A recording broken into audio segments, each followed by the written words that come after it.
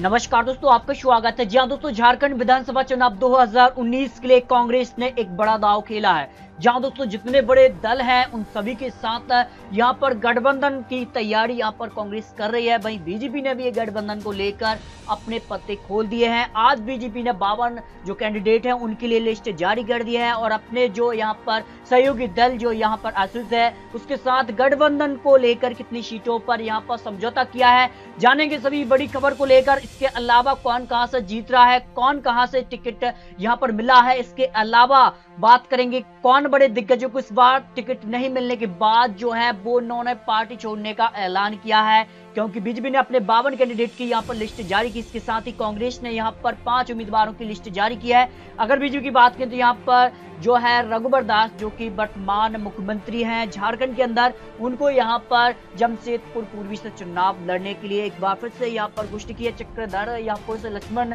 यहां पर गिलवा को यहां पर टिकट मिला है। इसके अलावा बात करेंगे कुछ महत्वपूर्ण जानकारी की झारखंड में 5 चरणों में चुनाव होंगे। 81 सीटों वाले यहां पर झारखंड के लिए 5 चरणों की अगर बात करें तो पहला चरण जो है वो 30 नवंबर को होगा, जिसमें यहाँ पर 13 सीटों पर चुनाव होंगे।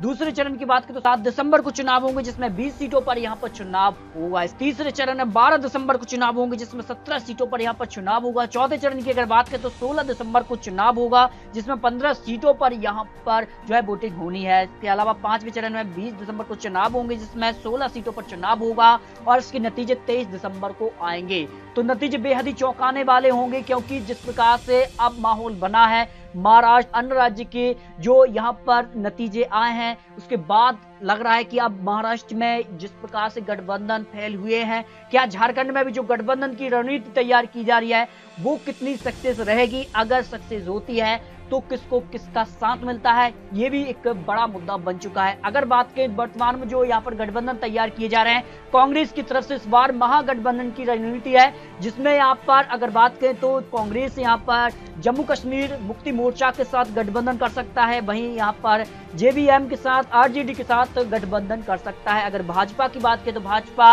अपने सहयोगी की अगर बात करें तो यहाँ पर भाजपा जो है वो यहाँ पर आसूस के साथ गठबंधन कर सकता है, क्योंकि आसूस से ही यहाँ पर बीजेपी को जो है सरकार बनाने के लिए जो सीटें है वो मिली थी। अगर झारखंड विधानसभा चुनाव 2019 के लिए एग्जिट पोल के अपने आंकड़े आपको देखा है तो 81 सीटों वाले झारखंड के लिए 41 सीटों पर पूर्ण बहुमत की सरकार बन जाती है। और यहाँ पर जो अनुमान है जो यहाँ पर एग्जिट पोल के अपने आंकड़े उसके अनुसार जम्मू कश्मीर मुक्ति मोर्चा को 24 सीटें यहाँ पर मिल सकती है, कांग्रेस को 3 सीटें और जेवीएम के लिए 2 सीटें, यहाँ पर आरजेडी के लिए कुछ सीटें यहाँ पर मिल सकती हैं या कुछ भी नहीं मिल सकती हैं। लेकिन जो गठबंधन है वो यहाँ पर कांग्रेस, यहाँ पर आरजेडी और यहाँ पर कह सकते हैं जेवीएम और जम्मू कश्मीर मुक्ति मोर्चा को ये गठबंधन है। और अगर बात करें यहाँ पर बीजेपी के लिए तो यहाँ पर बीजेपी 42 सीटें मतलब अपने दम पर भी सीटें यहाँ पर जीत सकती है। इसके अलावा यहाँ पर जो सहयोगी दल है बीजेपी का वो यहाँ पर एजीएसयू जो पार्टी है वो भी यहाँ पर गठबंधन साथ दे रही है। 52 सीटों के लिए बीजेपी ने अपने उम्मीदवार जारी किए हैं, लेकिन आसूस के लिए जो गठबंधन है वो कितनी सीटें यहाँ पर मिलती है ये भी अभी क्लियर नहीं हुआ है। लेकिन अनुमान लगाया जा रहा है कि यहाँ पर 26 सीटें यहाँ पर एजीएसयू जो मांग रही, लेकिन बीजेपी यहाँ पर 19 सीटें जो है गठबंधन के रूप में दे रहे, अन्य के खाते में 6 सीट जा सकती है। बीजेपी अपने दम पर भी यहाँ पर सीटें प्राप्त कर सकती है, लेकिन जिस प्रकार से नतीजे आए हैं हो सकता है इन आंकड़ों में बड़ा बदलाव देखने को मिले। तो दोस्तों आपको क्या लगता है कि झारखंड के अंदर किसकी सरकार बनेगी, अपनी राय कमेंट बॉक्स में दे सकते हैं। एक नई लेटेस्ट अपडेट के साथ फिर मिलेंगे। आपका दिन शुभ हो। जय हिंद, जय भारत।